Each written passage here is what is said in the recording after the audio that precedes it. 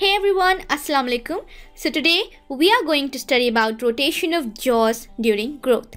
So during growth we find two types of rotation. One is the internal rotation and the other one is the external rotation. Okay, so internal, as the name suggests, it is related to changes occurring inside, that is within the core of the bone. Okay, and external, these are produced by changes that occur on the surface. So internal occurs in the core and external occurs on the surface.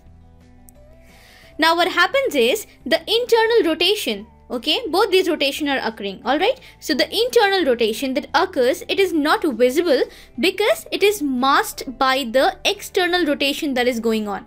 Okay, so the external rotation, it is kind of lessening the impact of the internal rotation. Means though the internal rotation is occurring, we are not able to visually appreciate it. So how did we come to know that rotation actually occurs? So there were few people, Jork and co-workers, I hope I'm taking his name correctly. So Jork and co-workers, they did longitudinal studies of growth using metallic implants. So they used metallic implants to study the growth. So basically you place the implants in the bone and study the changes that occur in the course of years. Now let's see some terminologies before we proceed. Okay, so if the posterior growth is greater than anterior, that is called as forward rotation. If the anterior growth is greater than posterior, we call it the backward rotation. Rotation of mandibular core relative to the cranial base is called the total rotation, and rotation of the mandibular plane relative to the cranial base, it is called as matrix rotation.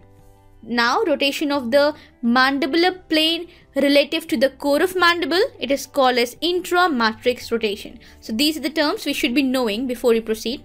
Alright. Now coming back to rotation, so this was our mandible. Okay, so first we'll study about the mandible. Okay, so we are going to divide mandible into two parts. One is the core and the other one is the functional process. Okay, so core is the bone that surrounds the inferior alveolar nerve. We all know that inferior alveolar nerve is going somewhere here. So this core, it is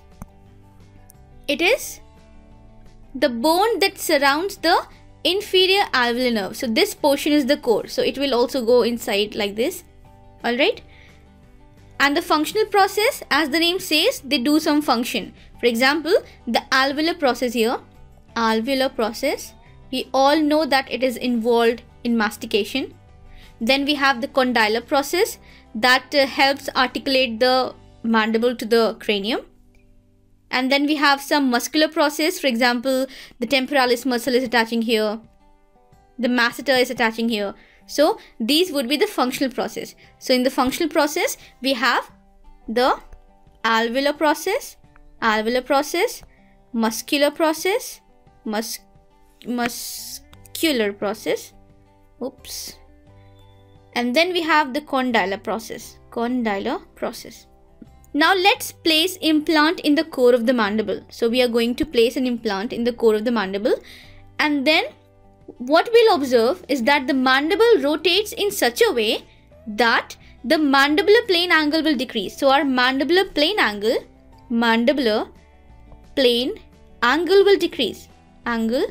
will decrease. Okay, that is, it will be up anteriorly and down posteriorly. So this can happen by two ways. Let's see how. So these are the two diagrams that will help us visualize.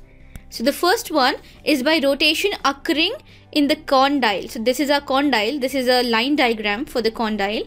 So rotation occurring within the condyle. So the condyle will rotate and will cause this. For example, the condyle rotates upward. So the diagram will be something like this. And if it goes downward, it will be something like this. Okay. And the other way could be rotation occurring within the body of mandible. Means the condyle has nothing to do now. The rotation is just occurring within the body of the mandible. So let's come back to this diagram. So here if there is more growth posteriorly than anteriorly, the rotation is said to be forward, and it is said to be forward and given a negative angle, given a negative sign. Okay, and rotation is considered backward and given a positive sign, backward and given a positive sign if the anterior dimensions are increasing in length more than the posterior. So it will bring the chin downward and backward. Okay, it will bring the chin downward and backward. Alright. So here in this figure we can see superimposition on implants for an individual with a normal growth pattern. Okay, so this is from the age 4 to 20 years. So for this patient there was a 19-degree internal rotation, but there was only 3-degree change in the mandible plane angle. Okay, only 3-degree change in the mandibular plane angle. So the reason that the internal rotation is not expressed in the jaw orientation is of course the surface change. That means the external rotation, it tends to compensate it. Okay, so this would mean that the posterior part of the lower border of the mandible, it must be an area of resorption. Okay, so we are seeing that this in the black was at the age of 4 years. Okay, so during the course of time the posterior portion is resorbing, because you can see in 10 years it is resorbing and in 20 years it resorbs more. So the posterior portion of the mandible, it must be an area of resorption, and anteriorly you can see that this is kind of unchanged, or you can kind of find certain apposition here, certain slight amount of apposition here. Now let's come to the maxilla. So here is a maxilla. It's less easy to divide the maxilla into a core of bone and series of functional process. We do have an alveolar process here, but there are no areas of muscle attachment that are analogous to the mandible.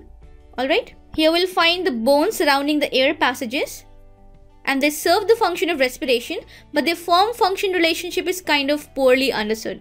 So what we'll do, we'll place the implant in the maxillary alveolar process. For example, we place the implant here. So we'll observe here a core of maxilla that undergoes a small and variable degree of rotation, forward and backward. Okay.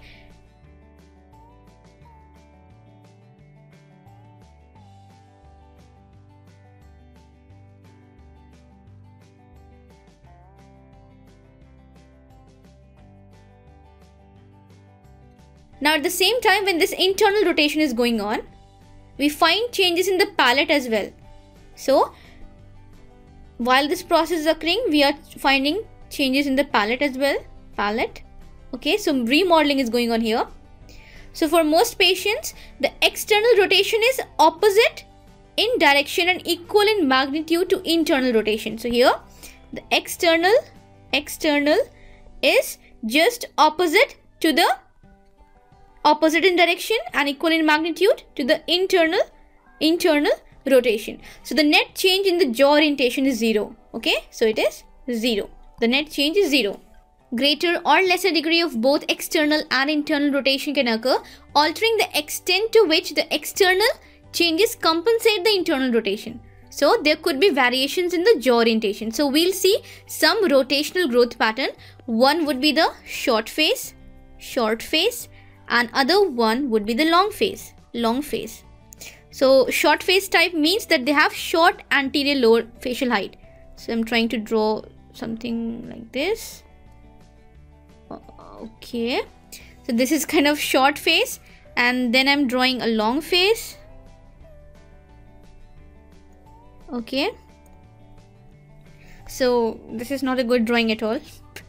Alright, so in short face, they have excessive forward rotation of mandible because they have increase in the internal rotation. Their internal rotation is more, and the external compensation is decreased. So the result is nearly horizontal palatal plane. Okay, so they have a nearly horizontal palatal plane, a low mandibular plane angle as well, and a large gonian angle. And usually these people have deep bite, malocclusion and crowded incisors. So deep bite, malocclusion and crowded incisors. And the long face individuals, they have excessive lower anterior facial height. Alright, so these have excessive lower anterior facial height. So in them, the palatal plane rotates down posteriorly, alright? And the mandible show opposite backward rotation, and there is increase in the mandibular plane angle. So here we find there is increase in the mandibular plane angle, alright? And this occurs because of lack of normal forward internal rotation or even backward internal rotation, alright? And this internal rotation, it is centered in the condyle. So such patients have anterior open bite, and mandibular deficiency, because chin rotates back as well as down. So the chin will rotate back as well as down. So they will have mandibular deficiency. So hope this video was helpful. If you like it, please give a thumbs up. Thanks for watching. Allah Hafiz.